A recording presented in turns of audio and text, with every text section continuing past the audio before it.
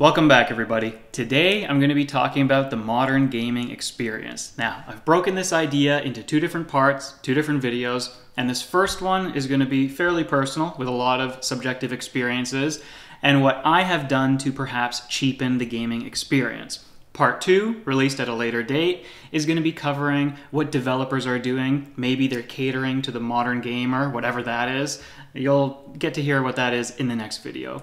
On this one, and one of the reasons why I wanted to talk about this in the first place is because I feel like I have taken a bite of the forbidden fruit in gaming. Yes, save states when playing games. Am I actually playing these games and beating them legitimately? Or am I cheapening the experience for myself? Am I playing the games not as intended and not fully realizing the developer's dreams? I've got a whole bunch of questions like that and related to those. I'm going to try to explore them here with you. And so please, at any point, jump into the comments, let me know what you think, let me know about your own experiences as well, and we can try to figure out what in fact the intended and ideal game experience is. And have modern gamers gotten a little bit too lazy, or is it just something that we're forced to do with our limited free time? So let's begin with the tiniest amount of history here, and something that actually made me think about the save states to begin with: quick saving and quick loading. And the first instance, at least that I saw online, of quick saves and quick loads was in Wolfenstein 3D, released in 1992. Now, games have come a long way since then, but quick saves and quick loads are something that are still imperative to being able to play a game, especially on PC, fairly well. Not sure how they work on console, I've never used them there. But we have autosaves, and we have other things that are coming to our rescue in difficult scenarios in games. Right? If a combat situation is a little too difficult, you don't want to be blowing through all of your resources, you throw a quick save in there. You try it, you don't like the result, you reload it, and you try it again with some tweaks in your strategy. Is that fair? Is that playing the way that's intended? Are you cheapening the experience? Maybe, it depends. I'll get back to that a little bit later when I talk about Baldur's Gate 3, because that's the most recent example of a game where people have been disputing that particular topic. What else came afterwards? I feel like it's worth noting that one legitimate form of rewinding in video games is Prince of Persia. Now, was that game designed with better puzzles in mind, better platforming in mind, because the rewind feature was actually built in and it's a feature, it's your main character's ability? Play Prince of Persia: The Sands of Time, the first one in the trilogy. I'm sure you'll like it, and then you can play the rest of the trilogy. Really great game, and yeah, it really is a lot of fun when you're taking on these obstacles and you use your rewind. And it's not as simple as, oh, I slipped and I messed up, let me rewind it and try it again. There are actually different puzzle structures in the game that can be manipulated by your time manipulation. And so that's worth exploring. Just felt like I'd dive back into a couple of older games and bring them up before settling on our current tools. Now we have the emulators. Now we have Nintendo Switch Online, which actually lets you rewind your games there as well. Now we have the save states and loading the save states. You can save 20 saves in a game and you can go back and you replay it from any point that you created one of those states in. But more specifically, we're going to focus on when we are creating a save state for a difficult situation. We are just trivializing difficult platforming in video games. Think about something like Mega Man, right? And this is an example that's also personal to me because this is how I played Mega Man's 1 through 6.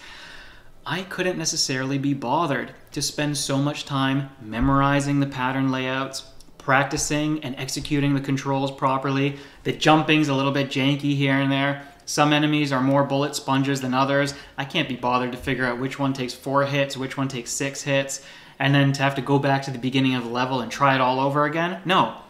So just for the sake of being able to say, I played the games, I experienced the games, I played through them with save states. Here's a new screen, here's the boss coming up, plop in a save. Don't do too well, don't want to use my lives up, don't want to use up my ammo for any particular gun, let me load it up again. So, why do we do it? Why do we resort to cheapening these experiences with external tools? I said earlier that I couldn't be bothered, but what does that mean? Allow me to elaborate, and this is personal, so this is where in the comments section I would like to read a lot of your reasons why you have dipped into save states and other things of that nature for the games that you've gone back and played, or even modern games. Maybe you have ways of cheating modern games, and I'll describe one a little bit later as well. I am not a very clean gamer, I'm not very pure. So, Time is just too valuable to me. I don't have enough free time, and yet I have so many games that I want to play. Free time versus the backlog, something's got to give. And when it comes to older games that maybe aren't as sophisticated, games that just I don't find as fun, and I just want to expedite the adventure and get to the end as quickly as possible, whatever the reason is for the game design, I'm going to get to that in more detail in just a moment. I gotta speed up the process when I'm not having a good time. And then there's games like Tears of the Kingdom, where I'm doing the most trivial things. I'm just collecting hundreds of Korok seeds, and yet I'm having so much fun doing that, and I wouldn't want to spend my time any differently. Difficulty is another reason. Not just difficulty on its own for me. I've talked before about how I need challenge and reward. I need them to be intertwined, and I need the rewarding aspects of the game to be worthwhile. If you are asking me to play a section over 20 times, just because that's how many times it takes to practice it and to get good at it, if you're telling me to do it 20 times over, what are you going to reward me with? Just a boss fight? And beating the boss only advances me to the next part of the game? If the next part of the game plays the same way as the previous part of the game, that's not enough of a reward for me. And I realize I might sound a little bit spoiled in describing my games like this. Like what? You can't just play a game because that's the way the developers made it, and you should just enjoy it because it's a hard game and it's challenging and you get to shoot things and blah, blah, blah. No, I'm sorry, but if I'm not hooked on the game because of its mechanics and because of the gameplay, then simply beating it is not enough. And again, it's a little contradictory because I've mentioned how I need to beat games and I can't retire them, but I'm a complicated individual. We'll leave it at that. There's something else I want to mention with why people resort to these things, and this, I believe, came up around the time of The Last of Us 2, and certainly came up again with Elden Ring. And you were hearing from different publications that Elden Ring needs more accessibility features. Elden Ring needs an easy mode. I'm sorry, but who said that Elden Ring has to have an accessibility mode? There are plenty of tools in the game with different weapons and different builds, different ways that you can accessorize yourself to make the experience a little bit easier. The challenge in Elden Ring is discovering your way to beat the game. And so this leads into the next point that I want to discuss, which is the intended game design. And what were the designers' visions when they were creating these games? Are we just throwing that out the window so that we can prioritize our own interests when we're playing? And is it costing us? Is it not? Well, that's a bit of a separate question. But let's focus on the intended design and the vision that the developers had. Some games are designed so that you cannot beat them quickly. Some games are designed so that you cannot beat them easily. Maybe you need to collect so much of a certain resource. Maybe there has to be a grind. You can't just do one of the story chapters and then advance to the next one without any grinding in between. Think of some of those arduous JRPGs. Designers have different ideas when they create the games. Those are the games that they publish. Those are the games that they release. And those are the things that they want you to do when you play them. When journalists and other advocates for easier games start getting up in arms about every single game, I just have to shut that down. You know what? Use the third-party tools that I talked about. Use a lot of creative exploits. I gotta mention Dark Souls here, because even though it seems like a game where, oh, every time you take on a boss, and you lose, you die, you have to backtrack from the bonfire to the boss again.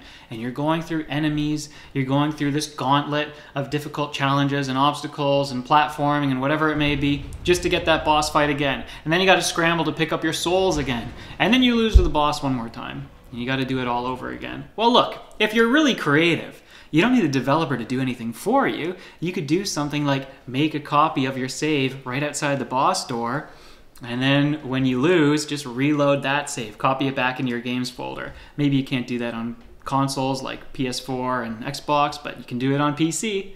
Anyways, that long-winded Dark Souls explanation is just my way of telling you that game designers and developers don't necessarily have to change their vision to accommodate you. And guess what? There are so many thousands, tens of thousands, I don't know, maybe there's hundreds of thousands of games in existence. If you want an easier game, go find one of those. Not everything has to conform to everybody. And that's just a little bit of modern thinking that I can't stand. I might complain about certain games, and I might compare certain modern games to older games, or vice versa. I might do apples to oranges comparisons every now and then. I'm guilty of that. But I'm not going to take it as far as complaining that this game needs to be remade for me. This game needs to be remade so that I can play it and I can beat it. Sorry, buddy, but you suck at games. End of story. Go play something else. No, I'm being a little facetious there, but I just hope you understand my point here, which is that not everything has to accommodate everybody. So going back to that question of what is ideal when you're playing a game, is it playing the game in a way that suits your tastes and your needs and puts the player first, or is it going back to what the developer intended for you? How much changes when you decide to circumvent things and to change things and to use these external tools, right? You are completely changing the Mega Man experience and the Dark Souls experience, but are you really? Maybe you're just cutting out a lot of fluff. Maybe you're just cutting out a lot of bulk. But at the end of the day, when you beat that final boss, you played the same game as everybody else. You're just worse at it. Or maybe that's not true whatsoever. I can let you guys in the comments section come up with examples and argue that point. It's not one that I need to linger on for too long. What about these modern save systems? Do they need to be innovated, or are they fine staying intact and staying in these games? Are they ruining some gaming experiences, or should the onus fall to the player? Baldur's Gate 3, right? I'm going to create a save. I'm going to do this skill check. Oh, I don't meet the skill check, and I don't want the suboptimal way of playing the game or of experiencing the story. I'm going to reload my save. Again, I'm going to get to that in a little moment. And then finally, what I want to wrap up this little subsection with is remakes and remasters. And have you noticed that, especially in the case of JRPGs? A lot of remakes and remasters are releasing with these external tools applied. You have them in the menus. You can play the Final Fantasy Pixel remasters. And if you want, I don't want any overworld encounters. If you want, I want 4x experience. I want 4x guild gain. Because when I play these old, archaic, and dated games, I don't necessarily care about the grind. I'm not being stimulated enough because there's not enough on screen for me. Or whatever the reason is. I'm being facetious again. They could be legitimate causes. They could be spoiled causes or reasons. But everyone's got their reasons for wanting to use these tools. One question I will leave you with is, are we getting away from necessary challenge in games? I still think that there's enough games being made where if you want your truly challenging games, there will be developers still creating those. And maybe it just so happens that the AAA games and the household names that we're accustomed to, that they might dumb their games down too much. You know what happens? You stop buying them, you stop supporting them. It's not the end of the world. If Mario or Zelda ever became too different, ever strayed too far from the formula, I would just stop playing those games. So, with that in mind, I know where I draw the line. What about you? Where do you draw the line on things like using a guide? Some players use guides from the start of their adventure to the very end of their adventure. Personally, I could not do that. I like to use a guide when I get stuck on a situation, right? That's pretty fair. I'll give myself, 10, 15 minutes, however fun the challenge is, to try to overcome it myself. I try not to be one of those people who reads ahead in the guide and finds out, oh, am I going to lose this party member if I don't do this right now? I don't know. I don't think that games need to change too much. I don't think it's a bad thing that games have consequences like party members that you can't acquire again, items that you'll never have a chance of getting one more time. But I know that over time it's kind of grown to bother me, right? Another thing, where do you draw the line on min-maxing? And again, this comes back to using guides as just a resource that you cannot do without, a mandatory resource. I need to know how to get the most stat point investment or whatever it is, because heaven forbid I should try to beat the game with a suboptimal character. What about this one? What about people watching others play their games? So this is, I think it's related to the topic at hand. People have gotten so far away from wanting to experience challenge or to having issues with their own free time that they will just sit at a stream and watch somebody else play a game that they themselves wanted to play. Personally, I could never do it. I gave up a lot of stream watching a long time ago.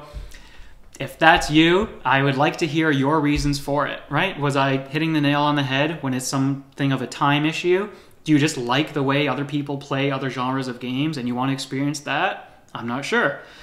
One thing that I do know is that a horror game, when you play it in front of a large audience, is no longer scary, right? A lot of these people with their put on and exaggerated reactions to certain jump scares or whatever, those aren't legitimate, those aren't genuine. They're putting it on, like I just said. So Horror games definitely take a hit. That's not one that I would want to do in front of an audience because I know that I would curb the way that I play the game to kind of suit my audience, to try to entertain them and appease them.